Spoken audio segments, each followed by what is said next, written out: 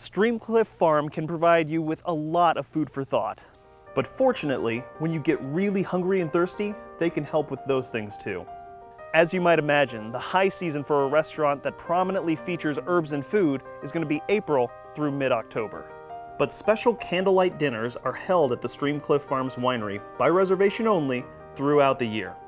Winemaker Gerald Manning gave us a brief behind-the-scenes tour before lunchtime.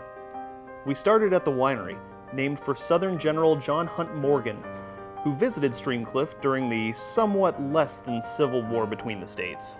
The Twigs and Sprigs restaurant features appetizers, salads, side dishes, sandwiches, and entrees, all highlighting particular herbs and paired with the Streamcliff Farm wines. Located adjacent to the greenhouses, the interior has been painted by Betty Manning and Elizabeth Manning Riley. We want to make a memorable experience for our guests. When they walk in that door and they smell that fresh bread baking, that's such a great memory for them.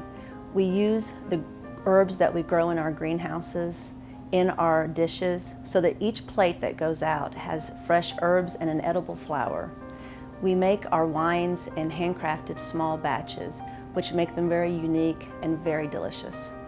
It's unusual to find a restaurant that will grow their own herbs, bake their own bread, and make their own wine.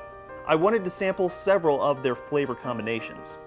I started with the vegetable medley cheese soup in a fresh-baked bread bowl and a taste of My Dolly, a Chardonnay with a hint of oak. The crisp green apple and apricot tones of the Chardonnay contrast against the rich, creamy soup. I tried the blueberry walnut salad with the Spotted Horse Riesling, which is comprised of gorgonzola cheese, grilled chicken, fresh blueberries, caramelized walnuts, red onions, and homemade croutons, served with the house creamy blueberry dressing. Salty sweet walnuts and bright fresh fruit. Next up was the tomato mozzarella sandwich with the fancy Philly, a semi-sweet traminette. The fresh-baked basil and oregano focaccia is loaded with fresh mozzarella, basil pesto, and tomatoes, with a side of herb chips, of course. The garden-grown basil is juxtaposed against the creamy mozzarella and the sun-ripened tomatoes. I tried the pulled pork barbecue sandwich with rawhide, a dry Pinot Noir with a side of dill slaw. The Pinot Noir has a light acidity that works against the sweetness of the pork and the dill in the slaw. New to the menu is the Streamcliff Third Pound Burger, to which I decided to add some of the house-made cilantro lime mayonnaise. Elizabeth suggested the Running Horse Red, a dry Merlot to pair. I also opted for a side of the birdseed salad, bacon, cream, spiral pasta, and fresh veggies. Salty, creamy, sweet, with a touch of dill.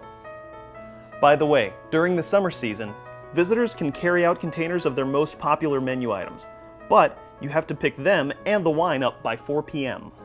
Anyone who doesn't get enough to eat at Streamcliff isn't trying very hard. The Blackberry Cobbler, with Grandpa's Blackberry Semi-Sweet, their most popular wine.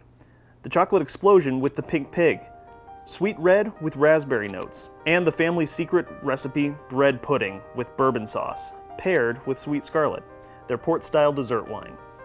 We've had a very educational trip to Jennings County. It's fascinating to find one of Indiana's first stellar communities, as well as the Muscatatuck Urban Training Center and Museum. The Crosley Fish and Wildlife Area and the Muscatatuck County Park provide so many different types of outdoor activities year-round. The Jennings County Historical Society and the Hayden Museum provide context so that we can better understand the founding of our state, Indiana's involvement during the Civil War, and its evolution during the 20th century.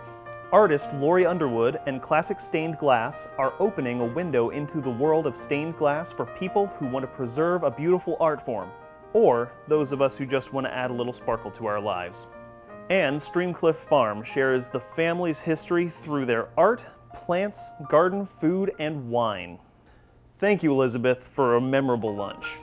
To learn more about Jennings County, please visit our website at savorindiana.com. Till next time, cheers. Cheers. Welcome to SAVOR, Indiana.